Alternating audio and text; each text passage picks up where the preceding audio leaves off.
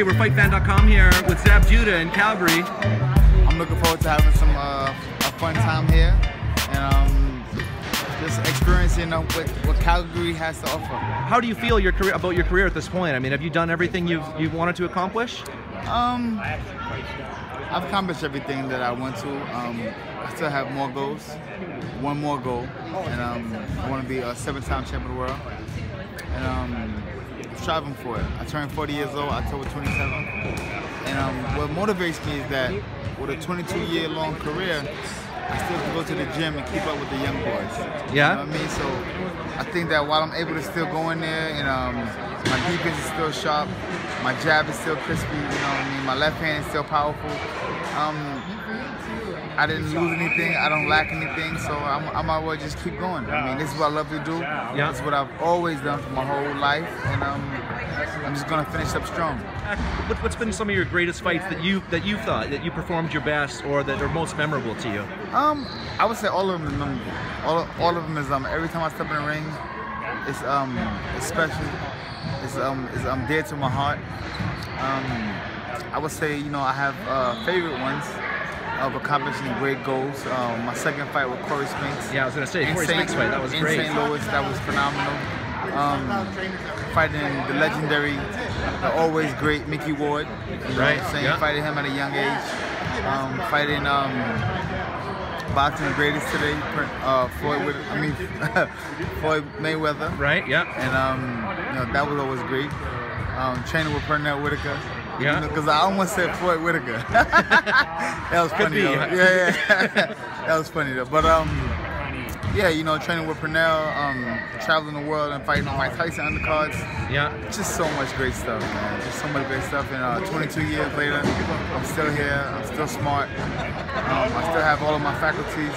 Yeah. I'm still able to conduct life and business for myself, and I'm just happy. The Corey Spinks fights. I mean, I know, you know, I was so happy to see you in the second fight. I mean, that was such a great performance, man. Like, did you just feel after the first fight that you were going to go back in there and just take it? I mean, just. Well, I mean, you know, Corey Spinks is a phenomenal boxer.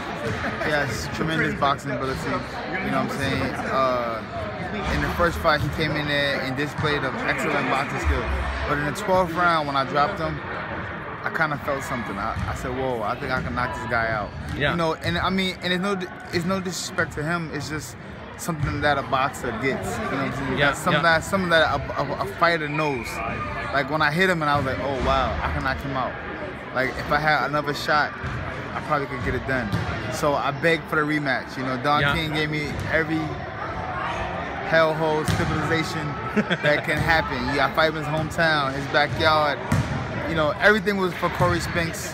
That night was designed for Corey Spinks. Yeah. And I trained like an animal. I trained like it was no tomorrow.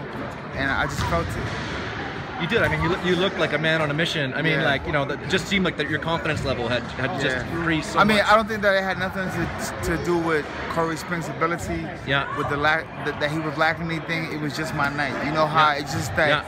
It was like one of the nights that Jordan had, when he was on. It was like, I don't care who you put in front of him, you're not gonna, you know. And I think that you know, that night in St. Louis, I had one of those Jordan nights. You're talking about the Micky Ward fight. I mean, you know, Micky Ward's a guy that, you know, I haven't really thought about much in a while, but I mean, he's one of my favorite fighters. Oh, yeah, he's a great competitor. He hit me with a body shot, I think in the 7th or 8th round. That made me second guess boxing. Really? Not my career. He's got just a wicked left hook right to the body. Yes. He hit me with it, and I was debating on what to do. You go watch the tapes 100 times over and over, and you know the shot is coming, and there is like there is no special defense for it. You know what I mean? Because you never know how he's gonna place it, and you know he just, you know, it's a punch that's still signed and delivered by Micky Ward. There's nothing nobody can do about it. That's true. You know what I mean? So, but you know, I prepared myself with thousands of sit-ups. You know, even with that preparation, he still landed it. It landed solid. You know what I mean? With the will of God, I was able to withstand it. Right. You know, put together a game plan and come back and pull out the fight. Thanks for taking the time. I can't wait. You bet, man. Calgary, what's up?